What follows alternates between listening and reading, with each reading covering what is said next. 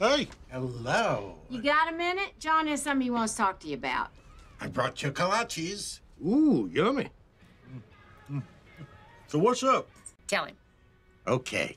So, some colleagues of mine at the university are doing a research study on twins. I told them about Sheldon and his sister, and they were most intrigued. Geez, I don't know if I want some scientists poking and prodding the kids. Oh, but they wouldn't be poked and prodded. They just have to, answer some questions. And maybe some puzzles and tests. It's not too bad. Where is it? Houston. Well, it just got bad. That's a long drive. It does pay $50 an hour plus gas and expenses.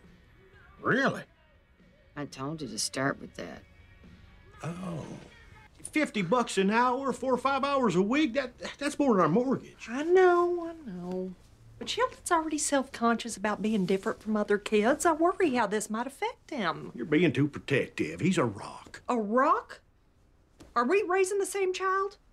And what about Missy? Aren't these tests going to make her feel bad that she's not as smart as Sheldon? I'm not as smart as Sheldon. Doesn't make me feel bad. And we can put the money aside for their college education. That's a good point. It's a great point. So, Sheldon, Missy, you got some exciting news. Georgie took a bath? No. How come I don't get exciting news? It isn't about you. But after dinner, why don't you go rinse off? So what's up? Well, a couple of scientists at the college where Dr. Sturgis teaches are doing a research study on twins.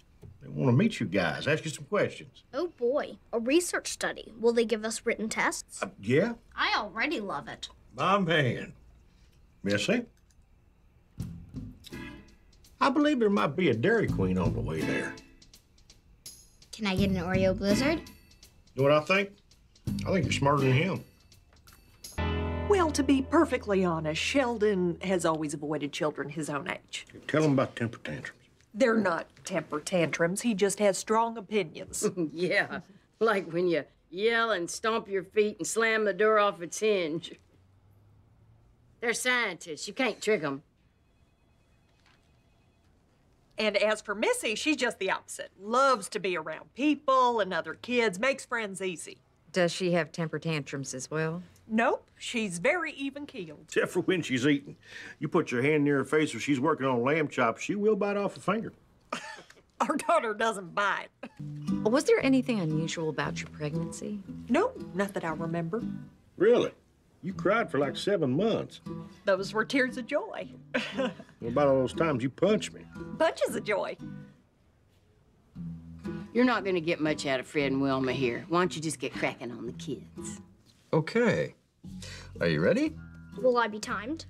Yes. Fantastic.